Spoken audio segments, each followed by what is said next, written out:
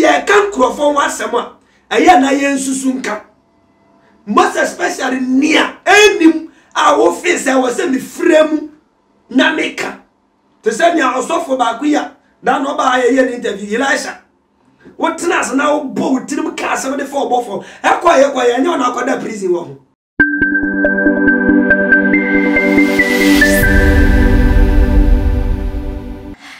Adashie mo bibiara akwaba ediba omanchi echi news so na na ba jeba enesmaji edwa me ba ba somo osompa na ne nyina enesan eye sofo Appiah ane yesi ne nam ho apa ne nam ho apa so ene ye wiese bibisa ana yesi obofo ene ne nam ho apa so sisi a wono na sisi a wo bibiara ene woti ya ne sofo Appiah obeti Osofo Appiah nyina enesan nya obetu dwa ene ne se eye sofo Appiah emedu mebi no Prophet Ebenezer adakwa yi adom Opambour a wono eda asafo ato din se Ebenezer Worship Center no wo bru ni nua nkasa wotena afam epa ne hontoma abru ni nua wona ne yire se enya de ombeye da enhira di nhira wo mu ni bi da wo mu megu ase adanti a waka ensem bi a enim ede ato no so na se ensem a babetu nya se eye no me a ye dome no na sisi amasofo Appiah nanim egu asise yie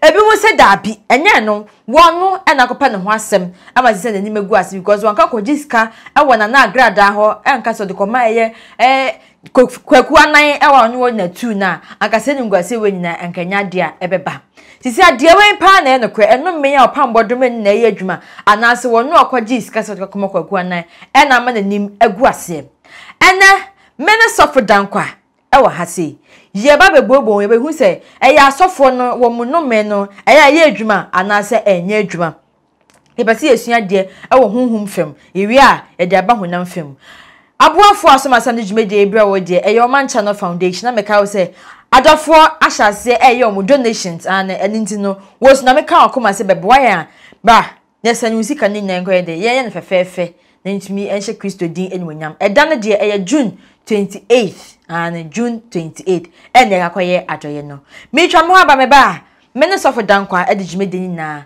ebe hye so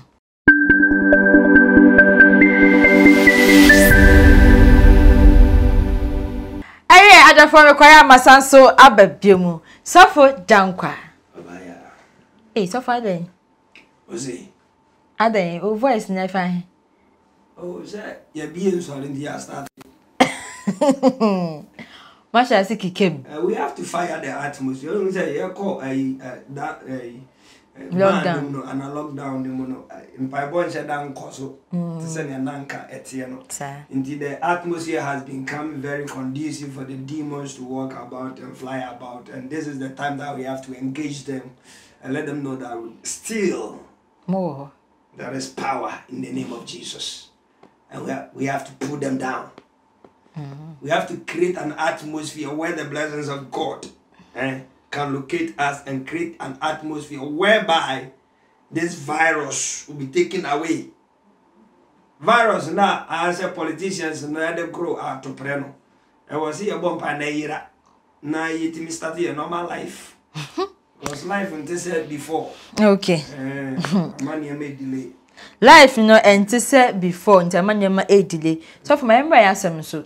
Asemi ba ya oti say Prophet Ebenezer adakwa yi adom Opambour Nations Prophet 1 ne duabo obo eye ojanwe abranti ya ne din edi sofo Appiah en na ye adwuma se nanim gu ase no uhu se e bia na ehunhum asem nte nanim gu ase sa ana se bia we ona na pe ne ho asem na we nye tutun. All right, Appiah. But that's my chair for the other form watching each. My few hands and badge each. I check. I'm be present go so ha. Maybe I'll show you be already inch and dome and locate you in favor and tongue. So me Appiah man and your page man already money in your juma and your power in your idea. Your pay your phone and one dear already and be the year phone.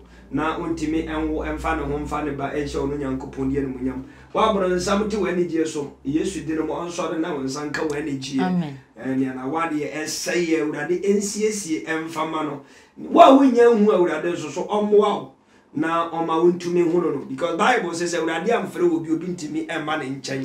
So we are praying by God's own grace and mercy no obedan hu adi akyerew na wetimi aba ono Nyankopon nche. Men ka se ne asofo ne yenti onkwa asore. Somebody has here. Sofo no bebu na aten na wo su bebu wa aten. Now let's go back to your question.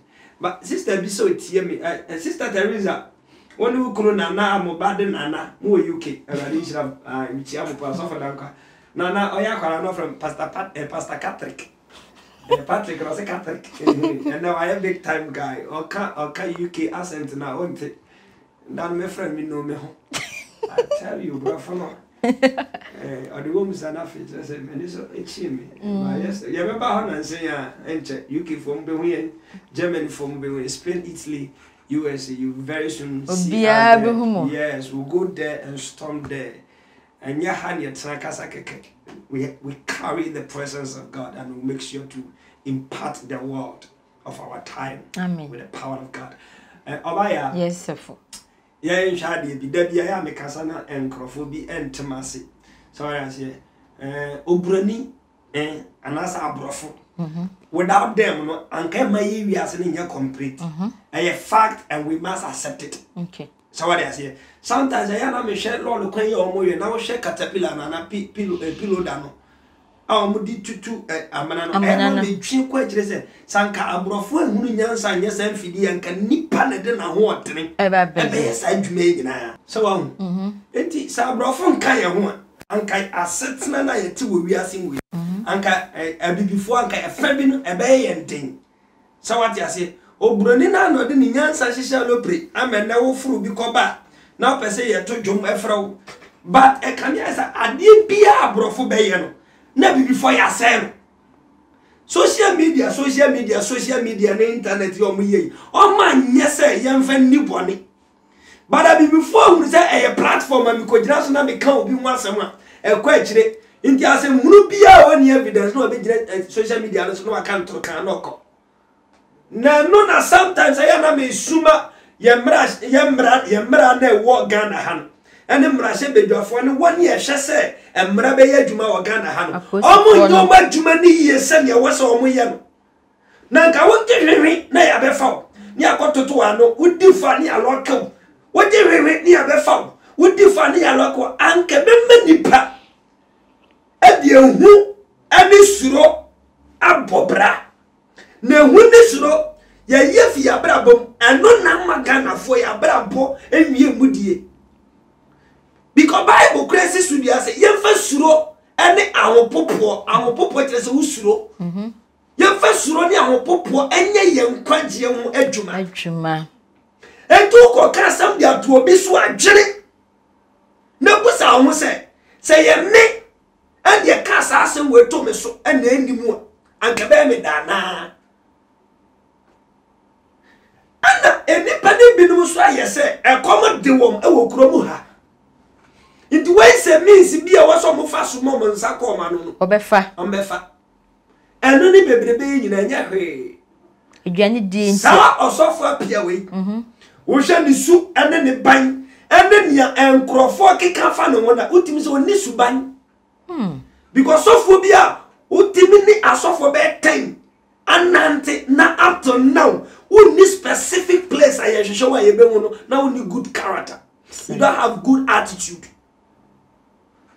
when Ebenezer anante pen when bedu ko bi anante I think say when obinim when obofo just wechi omuso anti you move from one place to another wo wa ha na won say ha bia na we free ho na wa kwa ha e wo baby foforo bia na waja na akọ e kom e na de no okay no mu na onfa mafutuo we say ade achi na ade esa no nyini ya na wo nyini sa na beduru baby ni awo yesese no ntimi nya biem so if you are not careful to build your future na enkwakora bo ebe be chirewa and no na be so we 50 years no stress aduane we 60 years no di akwanchai stress one city ebe ya woden 2 city ebe ya woden this is the time and go energy or what anwodere wo so de bobra papa na building the future so wa no wa dwere kwala ne ho e de aka wa brabo Kon ya wuye sese no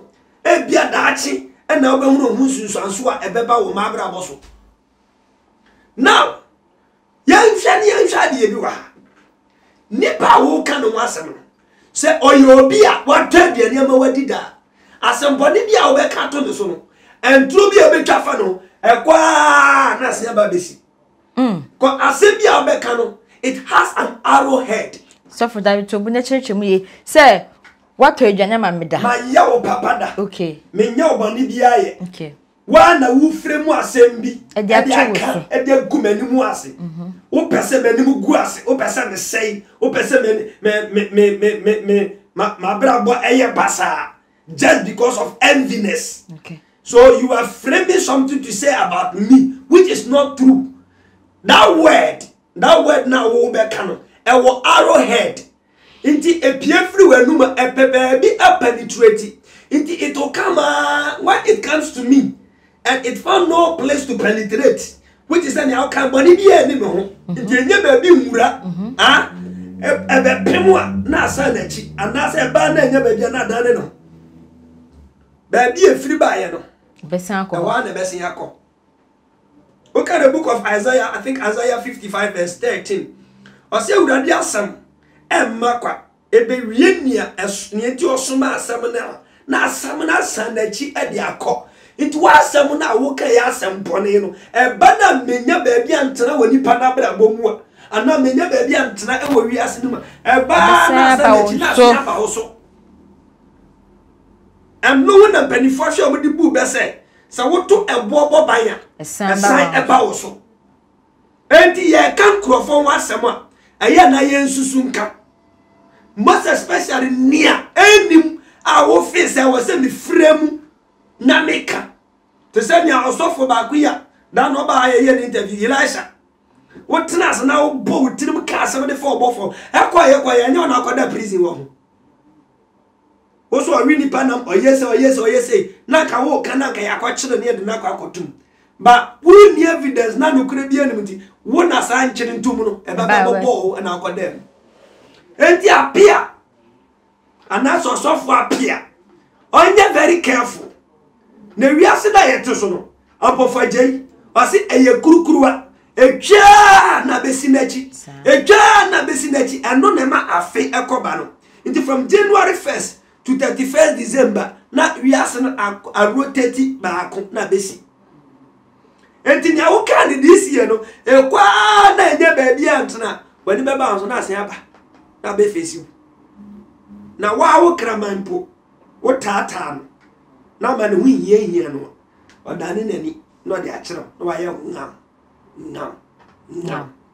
na so for yensan so hwe bi wa se eba pase ya mpase ne so for Opambour na bo nidua ai se nidua bo ne na sisi a tata ne ma ne guase a sanka ono de nyame nipa de anka I'm sweating nyame nipa de anka wo se woti ase se me nyame nipa obi aka asema to me so esi ma yefa nto so e ma ne ho udi an sanka obebo mpae but so for tna se ebru ne yiri nia no sanka nka spiritually nkentwe you Appiah Osofo I was a wiase nyina yete ase na nipa nyina ate ase se nipa bia wote asase we so no ye nipa sir yemfa ya brabon tutu Yesu abrabon on ma asase so no na he was divine oye nyame he was a deity sir but oba experience human life ndio wura sorry de ni mo to wade ni bu fi otweaba and no kire ni pesua na ekura no sa abre no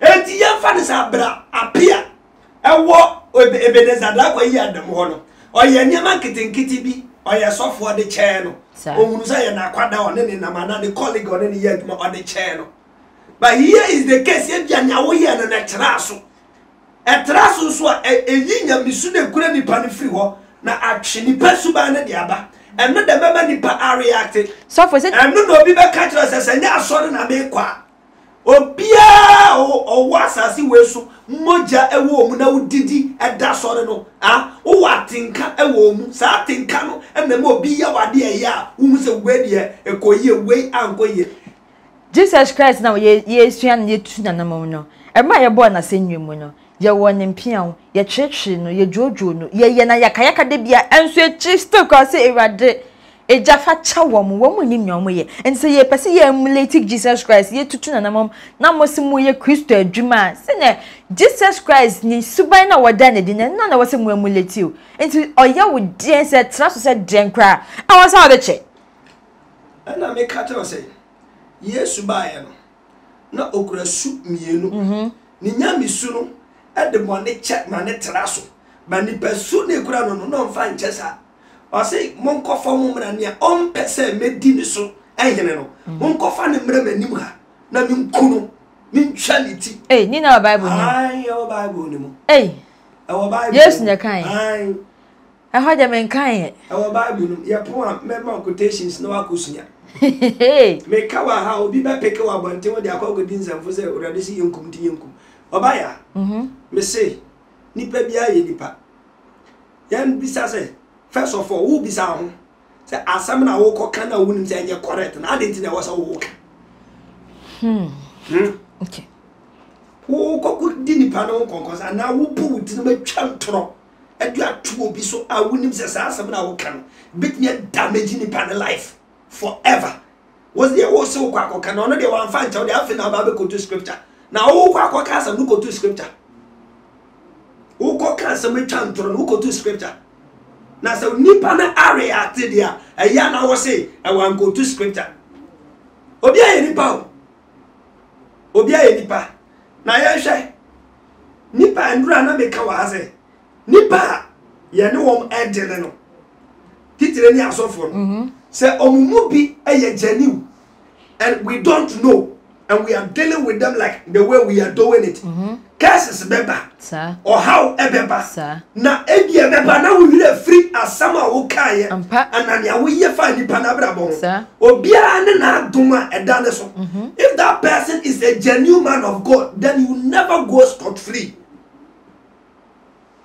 You will never go scot free. Then obechi hoka. Look at the book of Joshua 6:26. Abraham bu Jericho wie no. O si Joshua ejiraye na o declare edi to wiem se enumie enkanea obeye na adwene se oba be chichiri Jericho kuro ni biem. Okay. Ada on the pickaxe ebe bo from so two foundation just to rebuild this city no. On fa ne ba panyini enhyase nada obeye na adwene se wawie or fix the last gate, you know, on find the last bone and nasi. And it was in the atmosphere for about 400 years. And you know, a chair, by a fear a hand. Okay, 1 Kings 16.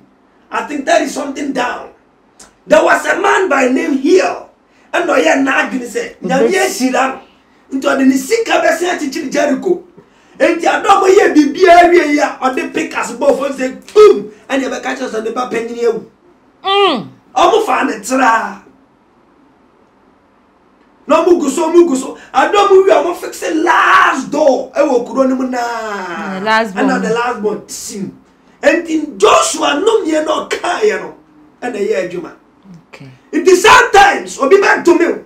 And yet, and then you're no pain, and you made. And then next week and then next year. Into my face, oh, your kind of cry, yeah, but some years to come because the no year and I need to meet the much. Some years to come, but I'm not near my starting Kutia. Satan now with a fee. Satan now with a fee. And only as in your father, Anton Tem with a fee. And to Bonibia, and you been young watching, you been young working here. It's a ya did it here in Munipa. You're very careful. Or be on yes awful.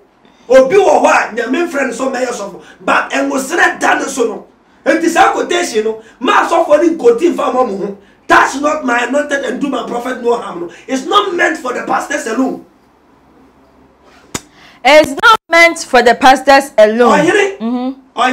Saul. Okay. He wasn't a priest. No. He was only a king anointed by Samuel. And because of Samuel's anointing on him, David ekokoto na kwada ne say Papa David wadaw my yen sina no David okoto chira na kwada ne say touch not my anointed and do the one that has been anointed by God no harm. Inti David am fan in Sankaso. Dabi. We try and tuma. And you careful. My taking advantage on social media to do things that we are supposed not to do them. To say things which we are not permitted to say them. We must be very, very careful, most especially Ghana youth na yabano. Mamu maya ya adwene say ye nie bie esre tetefo no ye nim nyansa asne dikanfo no ye tebrofo sinwom ye ho ye fasinwom ye nim dressing sinwom ye nie very, very careful. Na wo akokọ etu na wo wi nkosua no na wo nkokọ ma na wo we wo say die man na ye wo da ache na wo ko atia. We must be very careful.